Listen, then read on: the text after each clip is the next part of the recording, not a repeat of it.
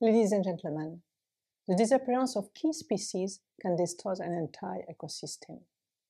Wolves are a great example. Wolves feed on ungulates, such as moose, deer, and wild boar. The ecological role of the wolf includes controlling the population size of other wild animals and removing carcasses from the environment. Consequently, they may play a role in regulating the spillover of diseases such as Lyme disease and African swine fever from wild animals to humans and livestock. Wildlife such as wolves are the keystones of functional and healthy ecosystems.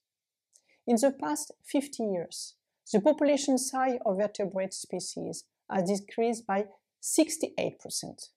40% of amphibians, 25% of mammals, and 14% of birds are in danger of extinction. The biggest threat for wildlife is overexploitation, which includes wildlife trade.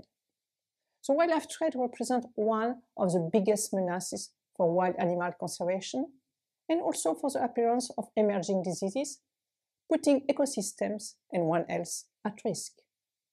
But banning wildlife trade is not the answer. What is needed is an effective, science-based and robust regulatory system integrating both health and conservation.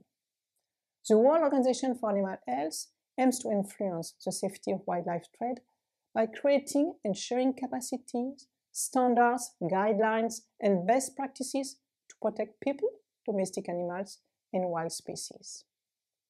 However, managing the health and conservation of wildlife is a task that needs integrated and collaborative leadership at the international level.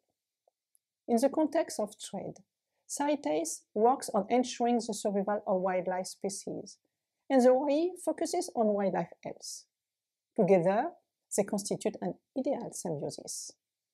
The OIE and CITES are currently working to renew their MOU to address the threats facing wildlife health and conservation today and tomorrow.